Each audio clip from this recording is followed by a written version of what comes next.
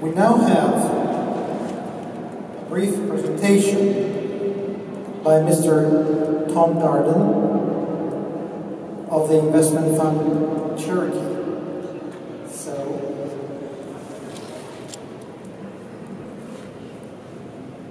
Thank you very much.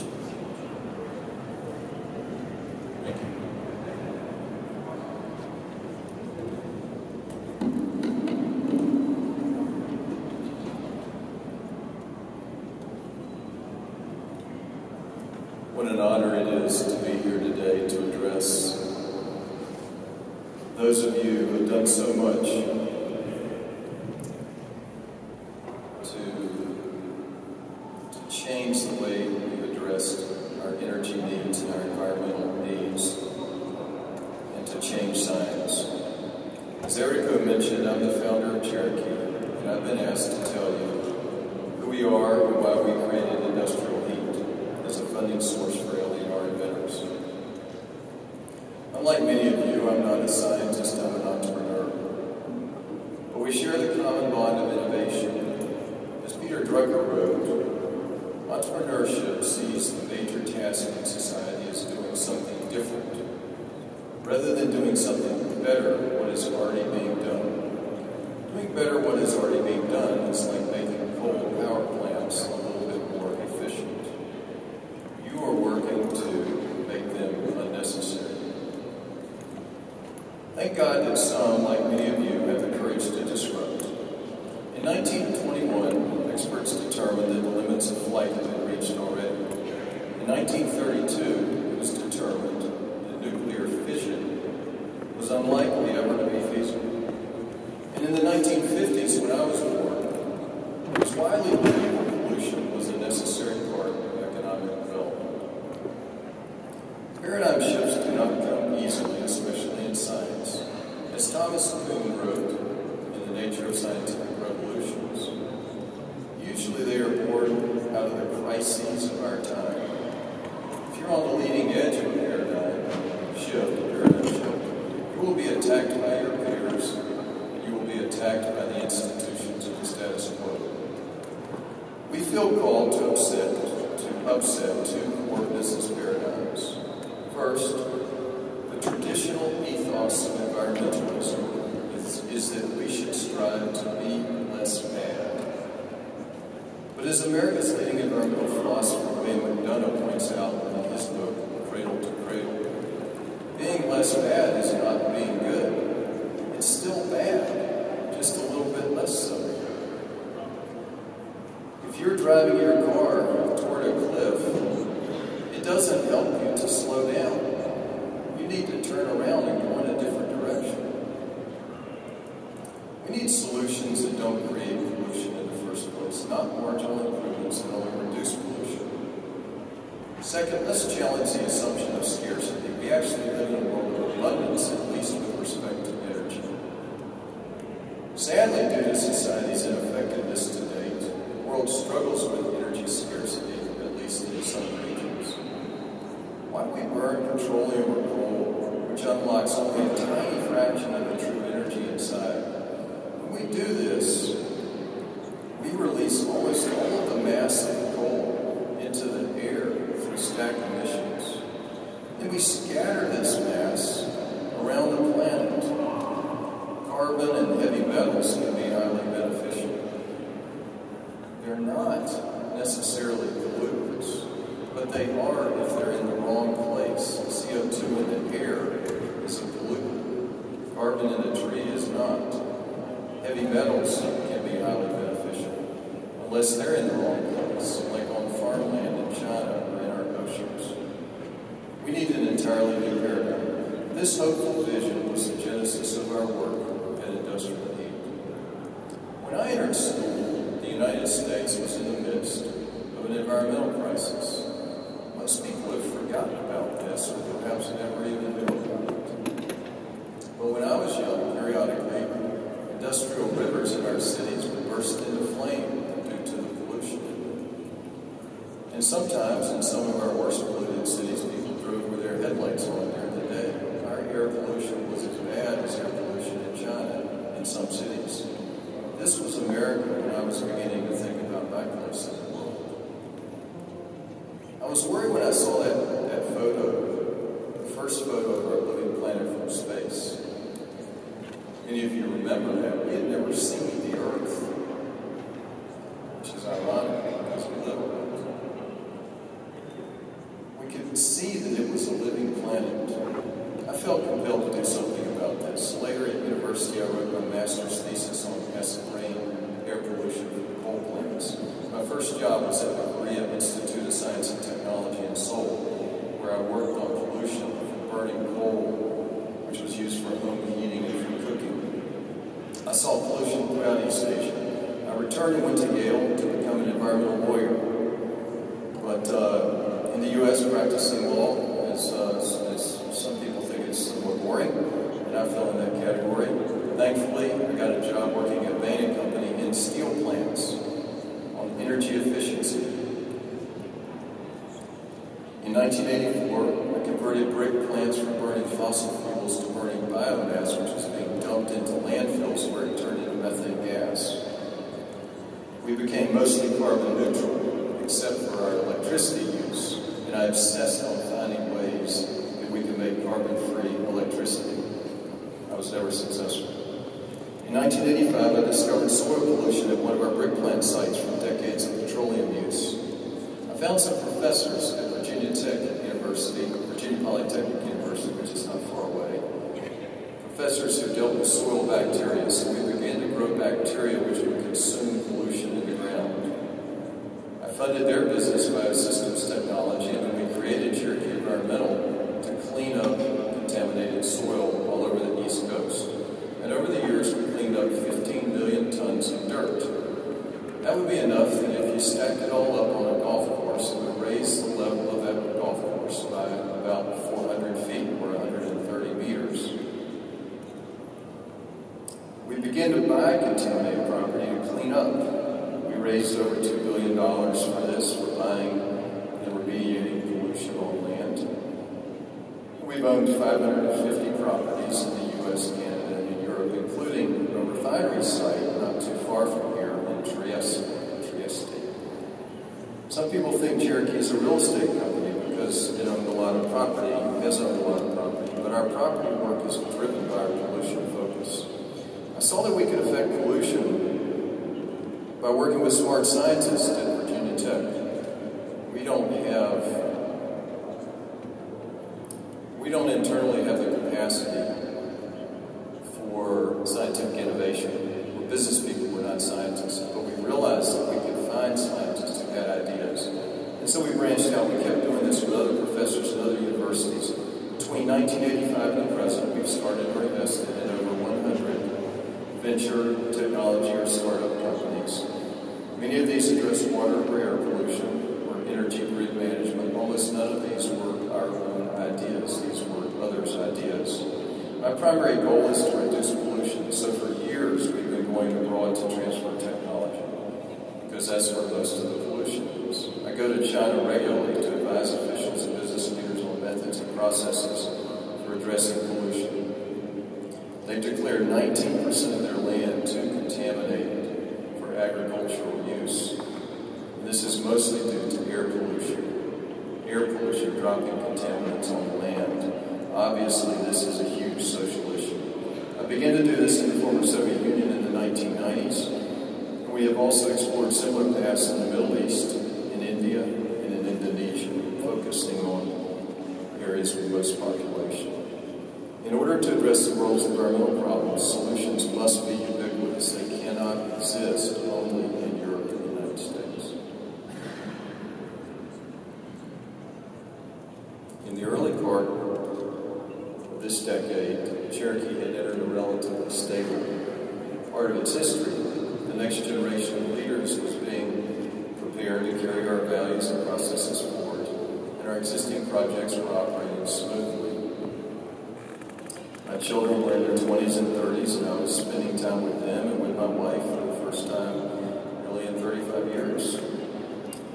I'd rebuilt my experimental airplane, and I was installing a parachute in it, looking forward to using it more. The airplane. But one day, I received a random call about cold fusion.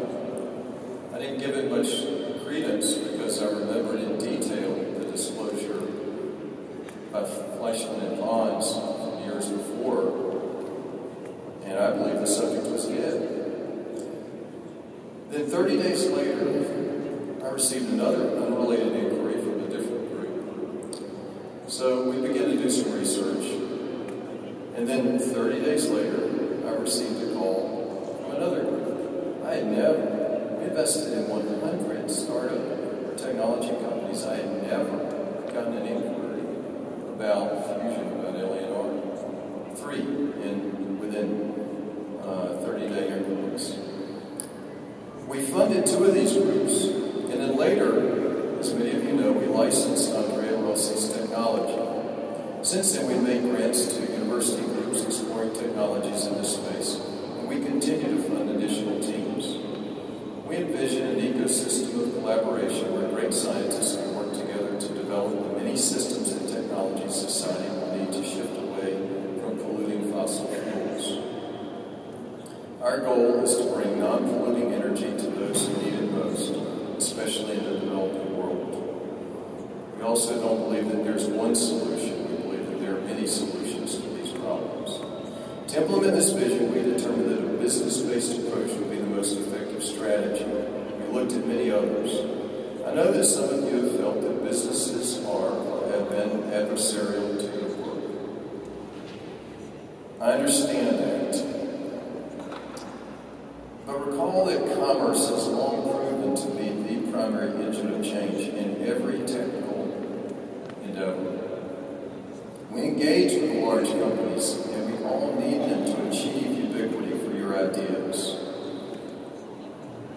We want to work in a collaborative way with many large companies, and we want to help others do that.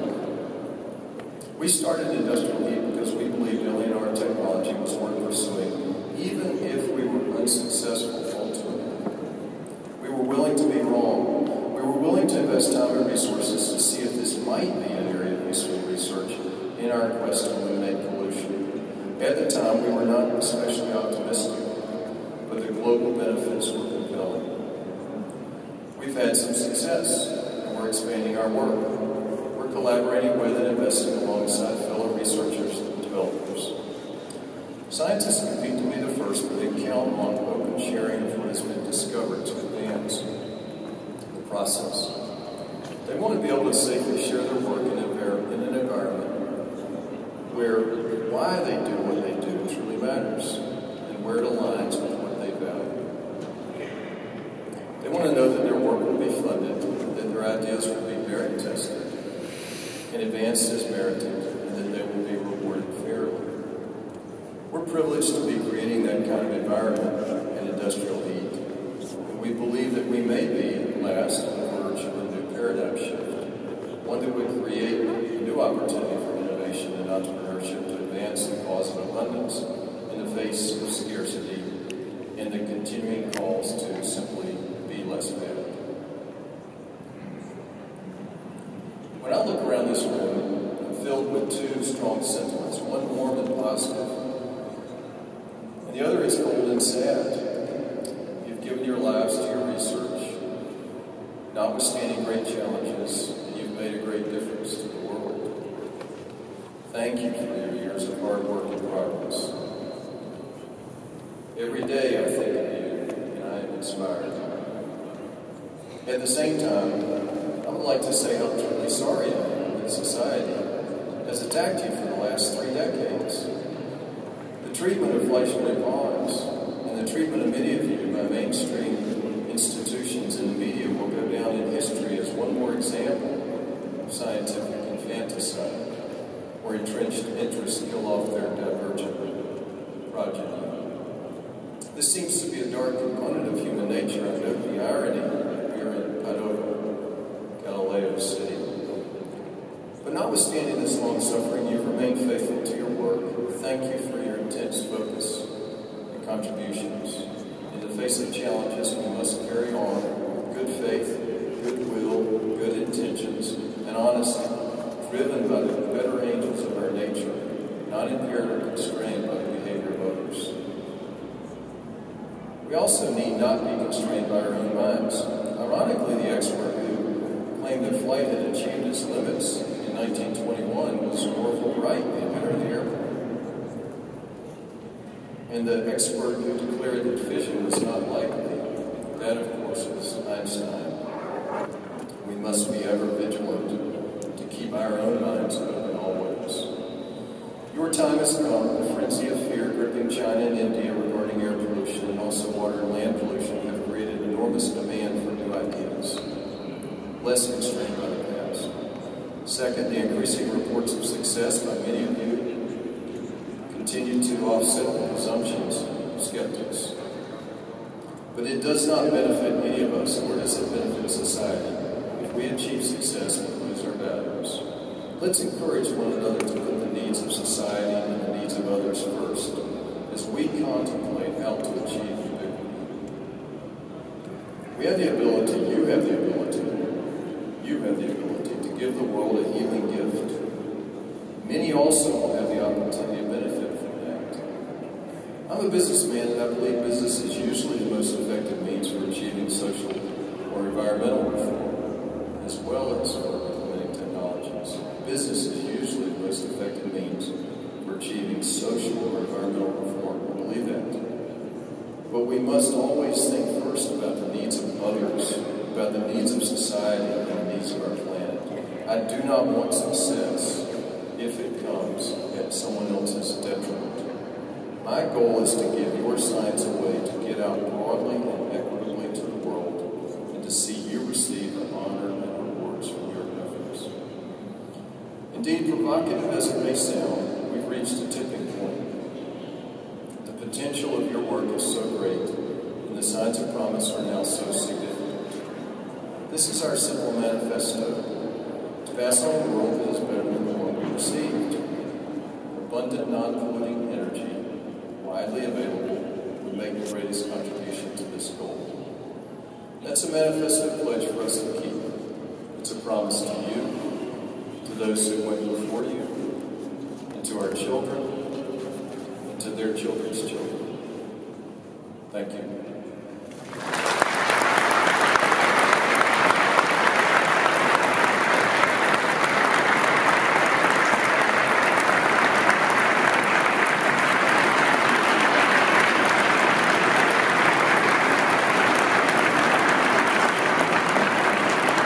We have one question for Mr. Darden. Given the subject, what is your time frame or timeline? What is our timeline?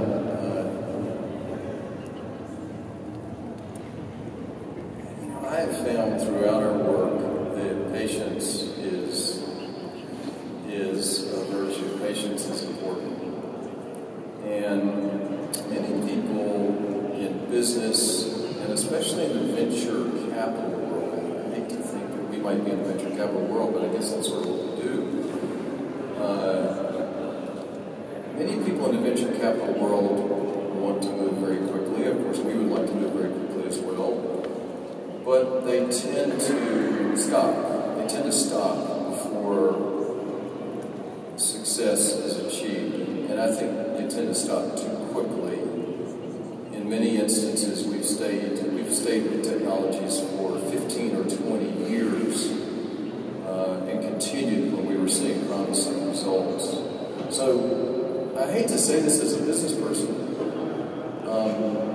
although for the most part we use our own money, and so we're not worried about investor returns as would be some of the venture funds, but we don't really have a distinct time frame. Sooner is better than later, but we are willing to stay for a long time, and I don't want to move so quickly that we miss something. So I guess I would have to say we don't really have a time frame, and we don't intend to give up.